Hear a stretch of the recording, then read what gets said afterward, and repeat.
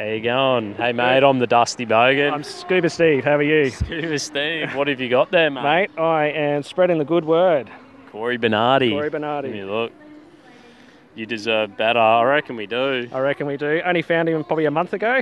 Oh, did you? Yeah, Dave, forgot his last name. The one Hello. that's it. Yeah, that's the one. Saw an interview of him with Corey. And I sweet. thought, awesome, I'll check him out. And Yeah. we need people fighting for the right things, what we actually want, not what the pollies want. Yeah. And that's Australian Conservatives, isn't it? Australian Conservatives. Yeah, check out their website. I'm hoping to get an interview with Lyle Shelton today. Oh, awesome, he's here. Yeah. So And awesome.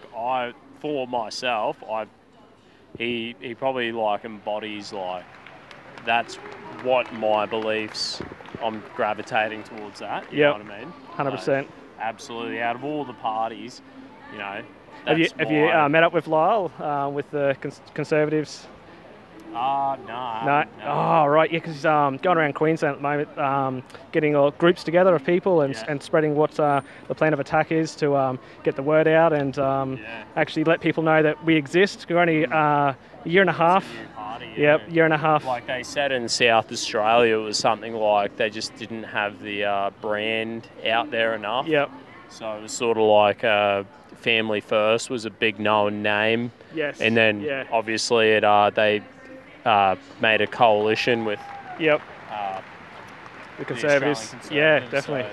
Yeah, if you I've been monitoring. Got to build the brand up. Exactly. I've been monitoring their Facebook likes because that's more younger generation. Just seeing if the word's getting out there, and it's gone in the last month. It's gone up 10%, already. It's starting to go up. So they've got a TV ad coming out. Oh, would you like to see it? Oh, maybe. I'll bloody. I won't put it on here because I don't want to spoil it, but I can show you. Definitely show you the ad. Yeah, that's rad. And they just seem to have more of the common sense. Opinions on everything. I mean, smaller government. Everyone they're just trying to make government bigger and bigger, and take more money off us, more taxes off us. And you look at their ways seem logical. And it's always the thing is when a political party talks about a smaller government, they're actually talking about growing the private sector. So it's people get so locked into these, the unions, they get so locked into these government jobs. Yep. And it's they've lost faith in the private sector, where we need to be encouraging the private sector. We need to incentive, instead of, if we rain down regulation and tax on the private sector, and then we just tax the hell out of everyone, we provide all these government jobs, no, we need to go the opposite direction. We need a strong private sector and profitability everywhere. Look at the amount of jobs. We need real jobs. Businesses that are out there. There's the amount that are out there, and they need support to be able to in the climate that we're in. They need to be the amount of taxes they've got to pay, payroll taxes. They need less tax and less regulation, and they need common sense regulation, not zero regulation, but common sense. We want quality, and we don't want to be ripped off. No, so we want the common sense. That's it. That's exactly it. Yeah, I encourage don't take my word for it or your word. To look at them, because I was a bit sceptical. I'll be honest. I heard Conservatives, and I didn't know. I never looked at where that actually fits. It's always a negative vibe I've got from the media about it. So when I looked at it, I didn't. Looked at their policies. Some sort of questioned my beliefs on things, but then when I understood where they were coming from and the reasons why, when I actually researched more into it, and one of those is renewable energy. That was me, because I love renewable energy, and I've always have an interest in that. But I guess their approach sort of opened my eyes that we can't go 100% renewable. Look at today, perfect. It's raining, you know what I mean? There's no, look at your solar, there's nothing's being produced. So you need that base load, and to go 100% solar or 100% wind, you're just not going to be able to keep the lights on, So, and that's what you're getting to push here in Australia. They don't want to build any more coal-fire power stations. You look at the rest of the world, there's 2,000 currently in the process of being built. Look at how many China are building and these other countries are building. They're not stopping, because they know they got demand for power. We've got demand for power, and we're not building any. In fact, we're closing power stations down, and our numbers are increasing, our population's increasing. Taking power prices go up, or they're taking money out of the economy, Yep. putting it in the hands of the power providers, but they're not. Yes, that's actually robbing it from other parts of the economy. So Yep. you keep pushing power prices up. Exactly. I mean, It's gonna have an effect. Germany is probably a really good example to look at because they embraced their culture, embraced solar and renewable energy, and they were quite fine to pay a much higher price for their electricity. But as they're seeing now, they're turning off the nuclear power stations. They're turning all them off.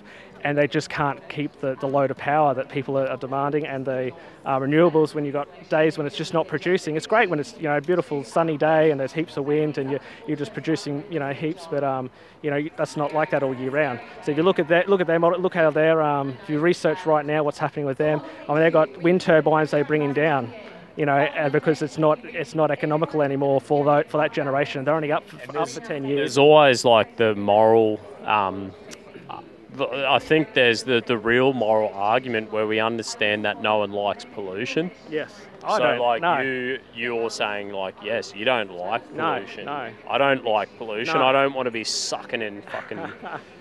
But I encourage people to there's a something that just keeps getting drummed into us. The media says the same thing. They're just repeating the same thing. There's a report that just came out recently in the last couple of days. I don't know if it was the IPAA, something like that from the US.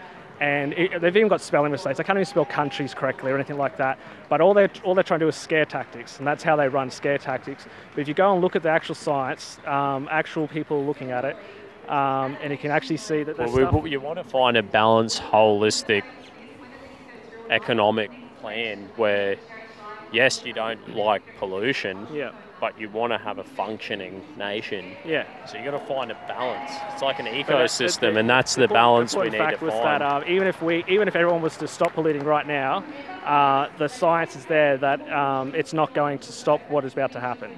So yes, that we are contributing to it. There is our percentage that we are in a way, but I don't take my word for it. Actually go and look at this. I mean I think it was the grandfather of climate change in the US. I forgot his name, but he was a NASA.